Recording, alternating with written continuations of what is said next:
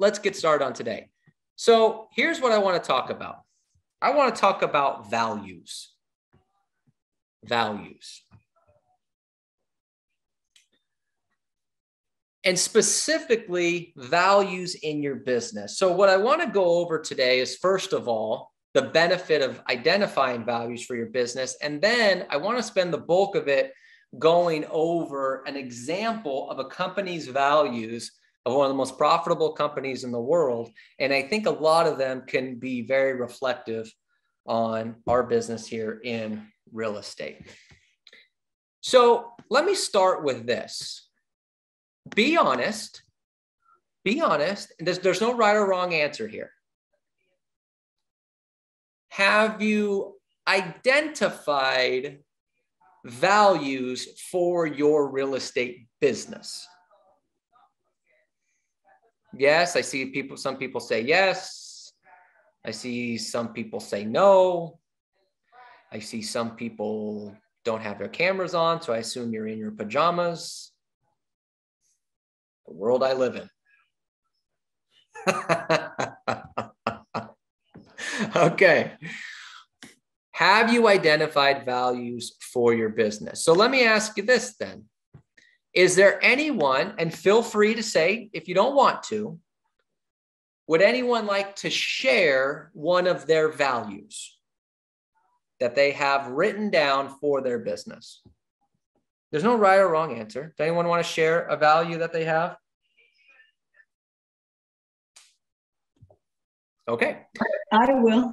Go ahead, Getting back to people immediately. If somebody refers someone or calls me, I can step away and just call them and answer what they need right away or be there for them. I've gotten so many listings that way and just appreciation from everybody, So that's huge. Number one complaint that the NAR gets about real estate agents is lack of communication. So being able to communicate immediately, get back to people, great. Who else? Call them before they call you. That's the customer service. Simple. Call them before they call you. Call them before they call you. Because by the time they've thought about calling you, they've been thinking about you for 24 hours. So they're not exactly happy when they do call you and you don't pick up. If they call you, they've been thinking about it for 24 hours. That's a good line. Yeah. Call them before they call you. That's great. Good. I love it. I love it. I love it. I love it. Be ahead of the game. All right. Anyone else? Anyone else want to share one of the values that they have written down for their business? I will. Go ahead. Mine is honesty and integrity. Like disclose. That there will be a buyer. You don't worry about or be afraid to tell the truth. You do it. You do the right thing. Don't be afraid to tell the truth. Do the right thing. Absolutely. 100%. Disclose. They will find out. You can try to hide something from somebody as long as you want. They'll find out about it eventually. Okay. It all comes back to us. Good. All right. Thank you. All good stuff. So I wrote down here in terms of values, okay, a couple reasons on why to define your values. And then we'll get into the example that I was talking about. Okay. So the first thing I wrote down in defining your values, the benefit of defining a value to your business is when you have values written out, you tend to draw people that fit your values as opposed to drawing everybody. So here's what I mean. If you don't define your values, you tend to work with anyone and everyone. It's all over the place, which can be very hectic, can be very draining, can be very emotionally damaging because you're working with a lot of different people. Whereas if you have defined values, you tend to easily be able to block out the people that don't fit your values. Okay? Which is a very, very key thing because you ideally would rather work with people within your values. Right? The second part of defining your values is when you define your values, it helps you in how you would react to certain situations. Question, can real estate, as a real estate agent, can the business sometimes get emotional? Yes, no? Somebody answer me. Yes. Yes, it can get emotional. Thank you. Yes. I've got one person listening, which is better than yesterday. So we're moving up. All right, so good. It can get emotional. So if you don't have values, you tend to respond emotionally. When you have a designed set of values, you tend to respond in the values that you've presented for your business, which could be less emotional, more precise, and more structured. Because if you don't have a definition of the type of person you want to be, you'll never react to be that person. Because there's no definition. You're just reacting. But if I set a value of I want to be this person, I'm more likely to react as this person. So it helps you on the decision-making process. It helps you on your response process when you have designed set values for yourself and your business. Okay. Now, the other thing for your values is it gives you an increase in your confidence. Gives you an increase in your confidence. Well, how the hell does that make any sense? Okay. Well, because it brings about some sort of sense of structure, some sense of stability. And it also provides you with the values in your own mindset. Because if you can't identify values for your business, then subconsciously you think you don't have value. I don't have a value for my business, so I'm not providing value. So then what value do I have to clients? And that can really mess with the mind. But when you have values, it's like, okay, I've got values. I have a structure. I have some stability. I provide value. I have values is a different mindset. Gives you that extra confidence. Makes you feel like you're running a real business, not running just a real estate situation that a lot of people do.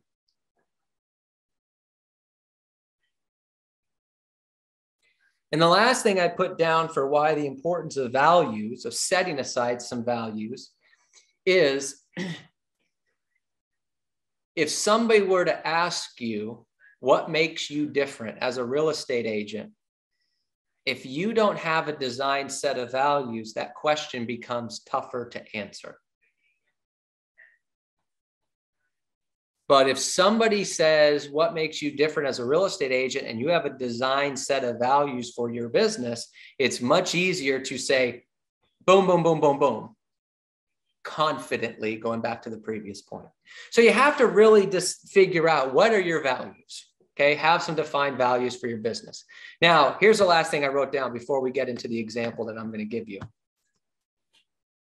If you don't have values written down for your business, the good news is that makes you a pretty normal real estate agent.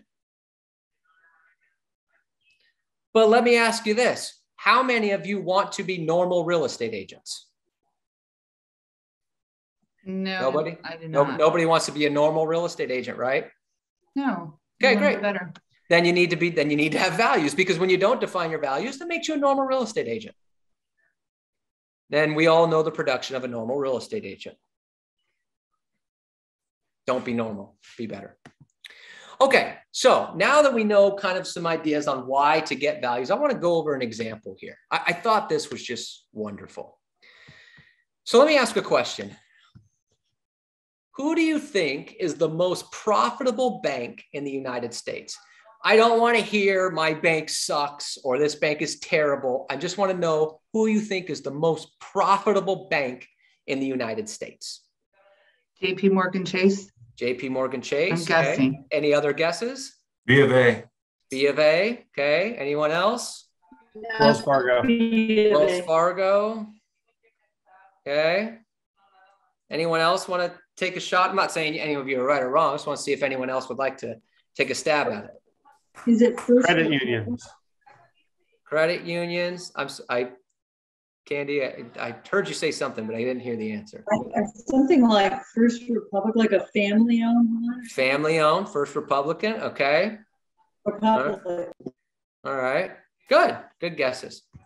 So the answer to the most profitable bank in the United States is JP Morgan Chase. And they're the most profitable by a pretty wide margin. By a pretty wide margin. They're actually 20% higher in profit than the number 2 company, which is Bank of America. So Riva, Gold Star. Okay. So I found that pretty interesting. Okay. Now, again, everyone loves their bank. They hate their bank. That's not the point of this. The point is just from a profit standpoint, JP Morgan Chase is the most profitable bank in the United States by a pretty wide margin. So I did a little research into this and I kind of wanted to figure out, well, what is it about this company? Okay. Obviously they're big. It was JP Morgan Chase, Bank of America 2, Citigroup 3, Wells Fargo 4, so on and so forth. So they're big, they're everywhere. That helps. Okay, they've bought in some companies, mergers, things like that. But keep in mind, there's some mergers that don't go very well. So just because they merge doesn't necessarily mean they're profitable, right? So I did a little more digging and things along those lines. And here's what I found really interesting.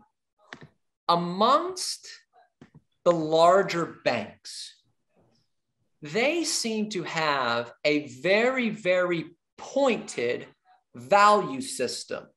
Now, here's what I mean. When I look up the value system of some of these other banks, it's very elaborate, this paragraph of who we are, and this is what we are, and this and that. It's all done very, very well.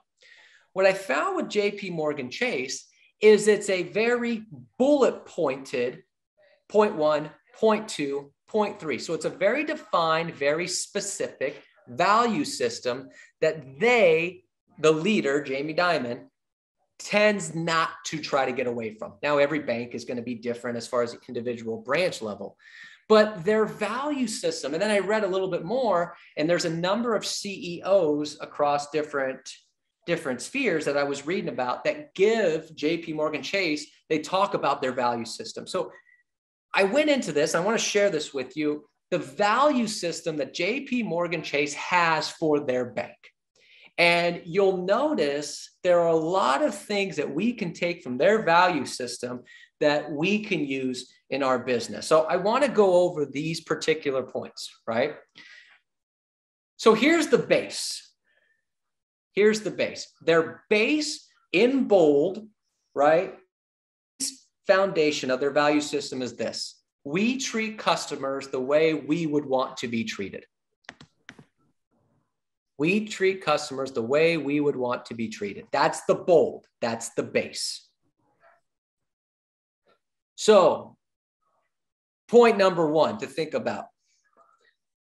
Do we have that mindset of before I respond to a client that's really annoying or really frustrating, am I responding in a way that I'm frustrated, or am I responding to them the way that I would want somebody to respond to me?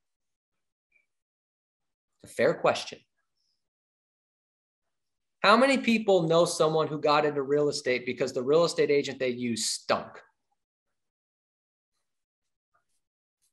So here's an interesting story. I think she just jumped off. She was on here earlier. So was it Melinda? Melinda, that's how she got into real estate. She bought a house. The agent she worked with was awful. She looked at the closing statement, saw how much money they were making. Now, mind you, she was making about $30,000 a year at that time. Melinda was.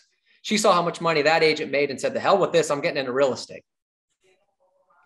17 years later, she's going to make about $1.8 million. Seemed like a pretty good idea. You know how much money? I tell her all the time, she'd go thank that real estate agent. You did such a terrible job. I'm now a millionaire. Okay. Bernie Gallerini from Tennessee. We've had him on here before. If you've ever been to a Mike Ferry event, he got into real estate same way. He was buying a house. The real estate agent he was working with was absolutely terrible. And he said, the hell with this. I'm better than this person. He went and got his real estate license. Now the guy runs a $7 million team in Tennessee. So there's a lot of people that become real estate agents simply because we don't treat clients the way we would want to be treated. So you have to make that a very core foundation, which can be hard sometimes. So here's what I wrote down here. 2 things. Number 1, they're allowed to be stressed. This is all their money. This is it. This is their biggest asset. They are allowed to be stressed, and stressed can cause problems, can cause anxiety. They're allowed that. Don't be mad when they're stressed. Okay? Number 2, they're allowed to ask questions. Oh, I can't believe they're asking me about this. It's their biggest asset. They're allowed to ask questions. Don't get frustrated. And number 3, they don't work in real estate. Don't be mad if they don't understand real estate terms. How do you not know what a loan contingency is? Hey, you still here? I am here. Okay.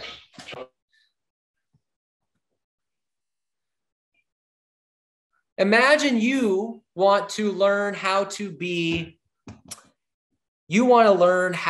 design railroads,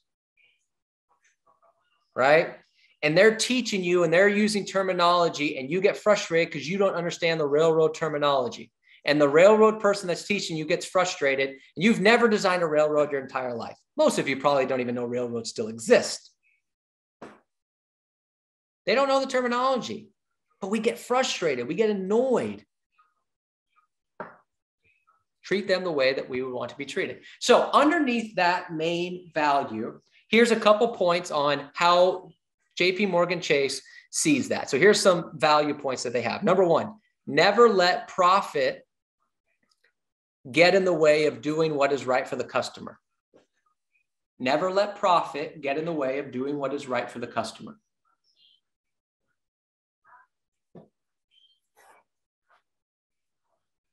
Let's be honest. Well, let me ask you this, show of hands or put it in the chat box. Have you ever come across a situation where doing the right thing would cost you some money? That ever happened? Jack's happened to. Tess happened to. Okay. People in the chat box, you run into a situation where doing the right thing costs you some money. Now, did you do the right thing or did you go get the money? Don't answer.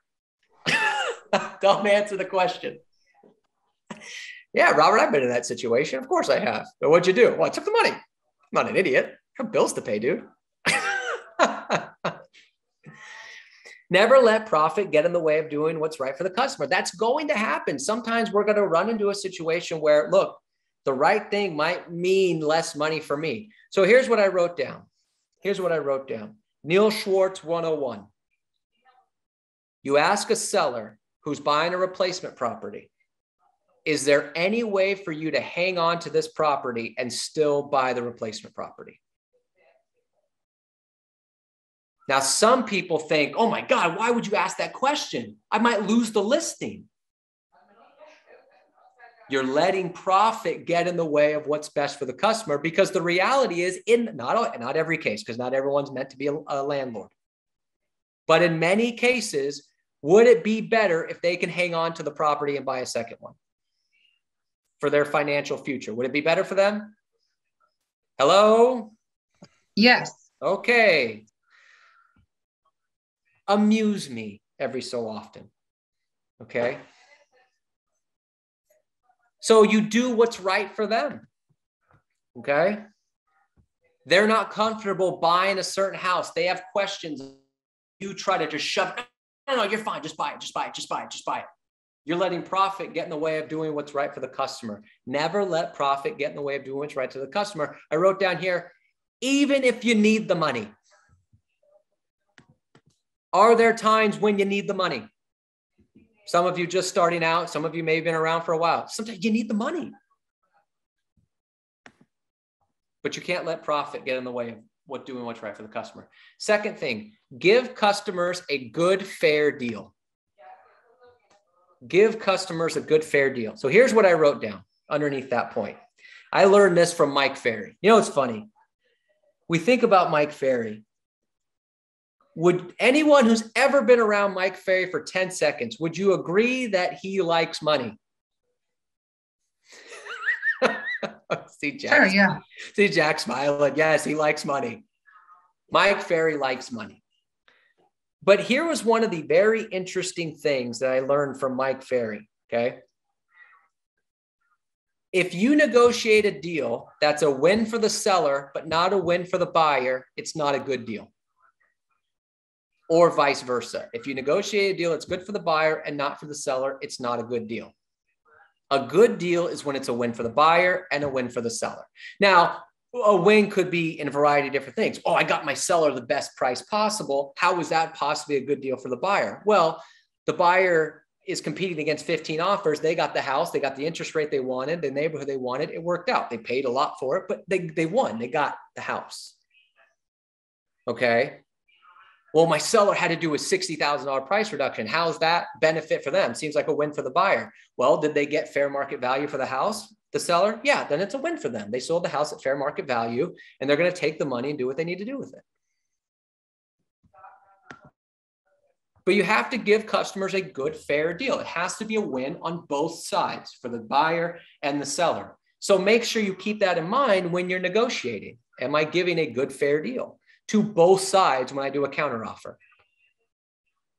I feel like a lot of people don't do that. They feel like it's a fight. I'm trying to screw the buyer. No. Trying to screw the seller. I'm going to offer really low. Don't do that. It's got to be fair for everybody. Not only does that make it better for both sides, it shortens the amount of time between the transaction. Give you an example.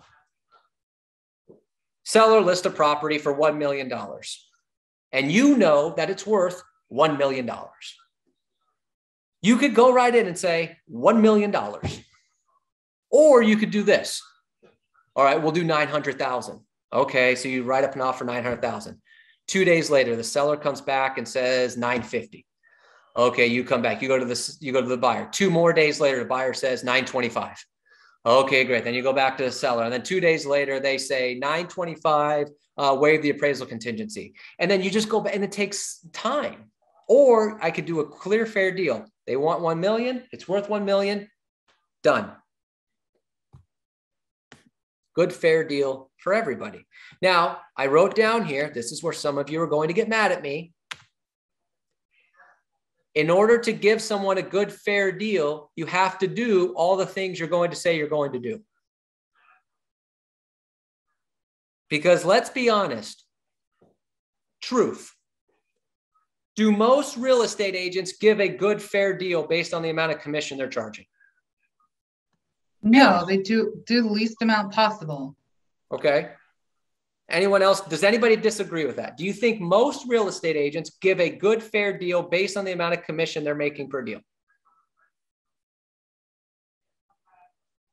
I tend to agree with Reba. Most real estate agents don't give a good, fair deal based on the amount of commission they're getting versus the amount of work they're going to do. Now, some people do. Some people will do an 18-point action plan, a 25-point, a 30-point action plan, and they'll do all those steps, and they can charge 2.5%, 3%, whatever the case may be. Some of you, maybe not here, most agents don't. They charge 2.5%, put it on the MLS, and then they're done. That's not a good, fair deal. Do what you say you're going to do. All right, number 3, great customer relationships take time. Do not try to maximize short-term profits at the expense of building those enduring relationships.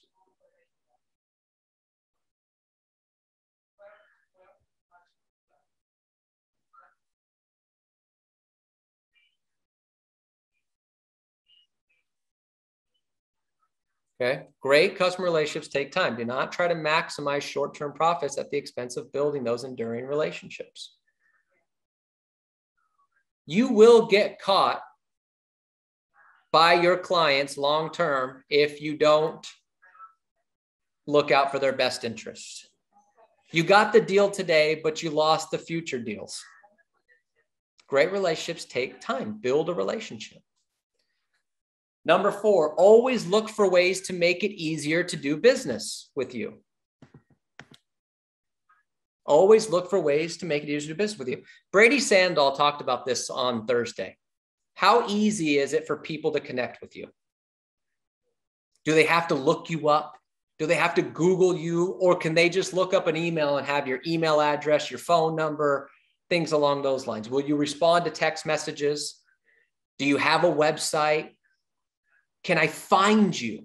Make it easier for people to do business with you, one of which is they have to be able to find you. It's amazing as a recruiter how difficult it is to find some people. I'll get emails from agents going, hey, I'm curious to learn a little bit about your company. And the email will just have their name, no phone number. You Google them, there's no website, there's nothing. It's like, I'm finding, where's Waldo? How easy is it to do business with you? If somebody needs to connect with you, if somebody needs to schedule a showing, how fast can you get back to them? Somebody has a question about their home, how quickly can you get back to them? Make it easier. Respond via text message, automatic emails, notifications.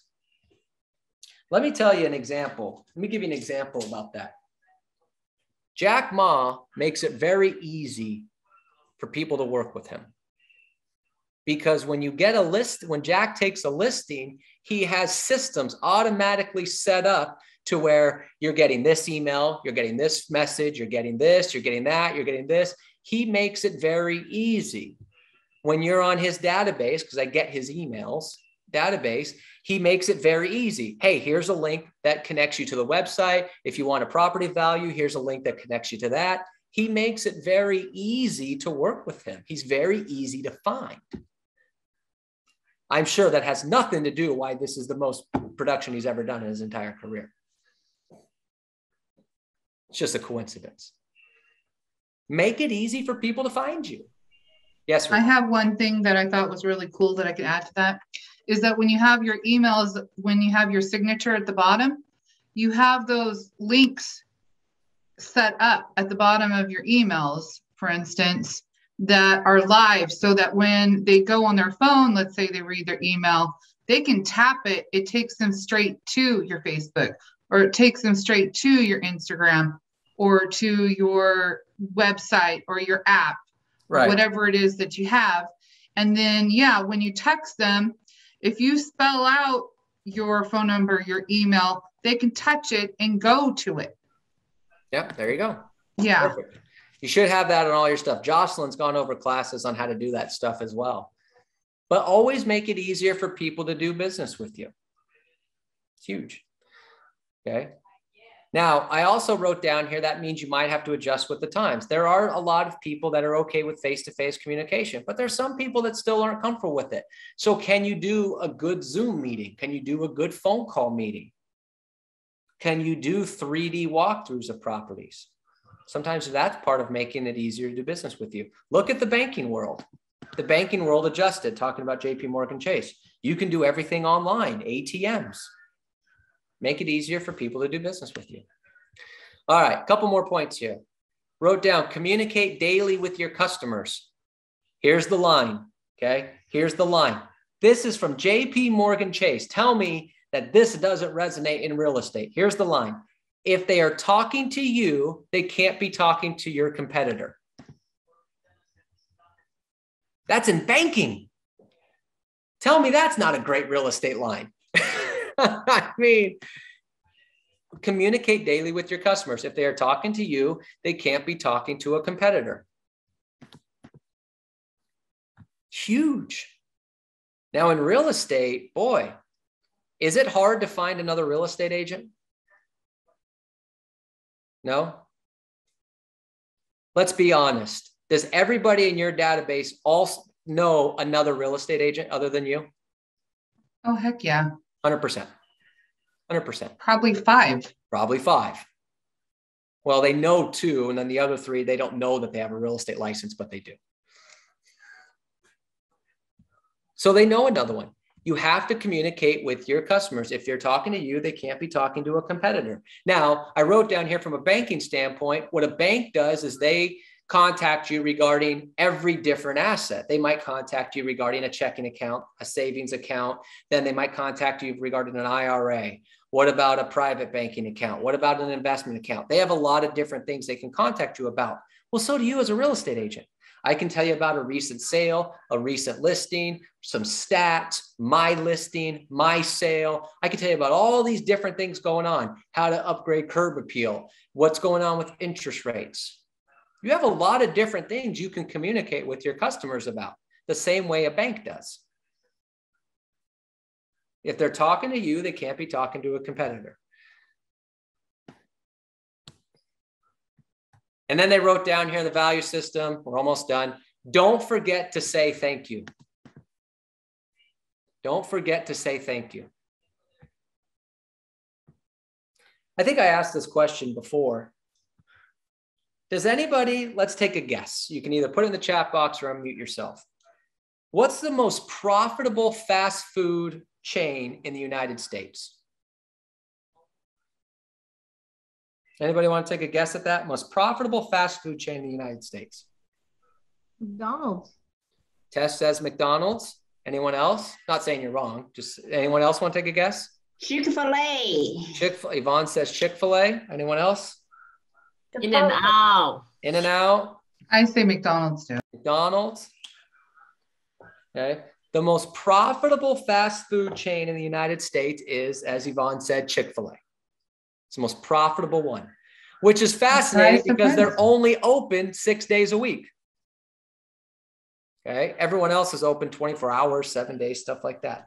Now, they're probably the most profitable for a number of other reasons, but I'm sure it's no coincidence that in a study they do every year, Chick-fil-A also wins in terms of fast food restaurants, the most likely to say please and thank you. They do this study. I don't know how they do the damn study. I'm not going to get into the details of it, but they do a study every year, the fast food franchises, which fast food franchise is most likely to say please and thank you based on customer responses, and Chick-fil-A is number one. I'm sure there is no coincidence as to that they're also the most profitable fast food franchise. Don't forget to say thank you.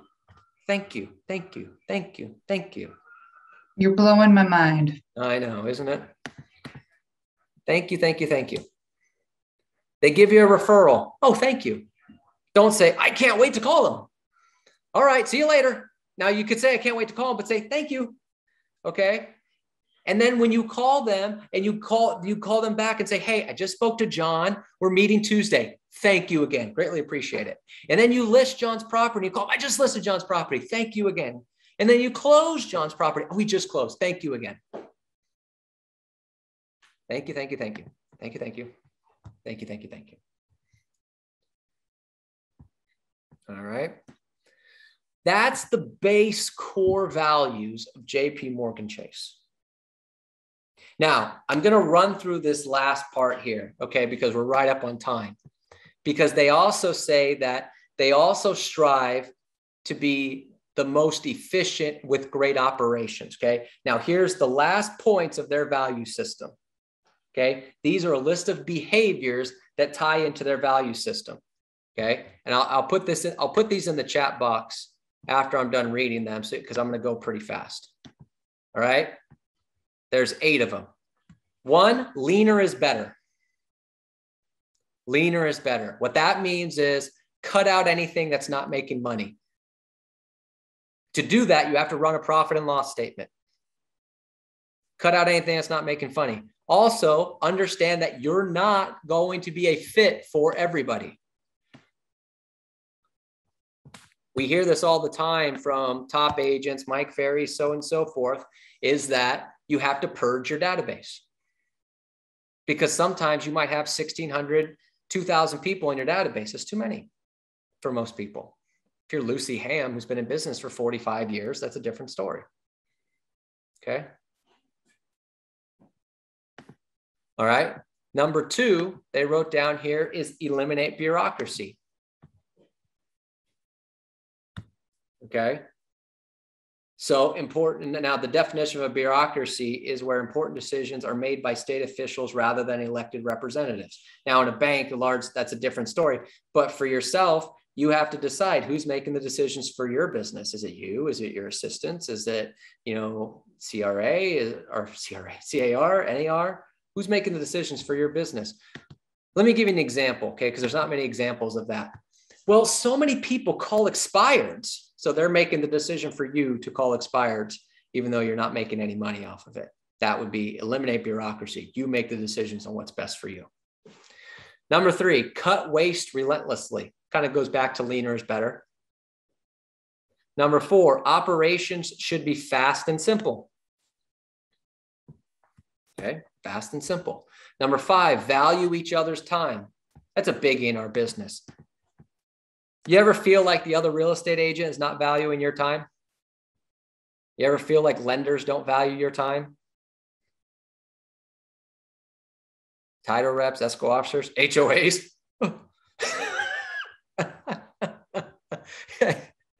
HOAs, right? Don't be like them, teach them. Value each other's time. And if you're not going to value their time, then just get rid of them from your phone book. All right, number 6, invest in infrastructure. So in our business could be invest in a good computer, a good phone. Invest in, if you're going to be calling a lot, a dialer, phone numbers, a CRM. Invest in infrastructure. Number 7, we should know our business best. Ooh, boy, how many times have we talked about that? If a client knows about a property or a sale or something before you do, no bueno. That's why I don't like setting buyers up on automatic emails. You set them up on an automatic email, that means they might know about a new listing before you do. I don't like that. That's just me.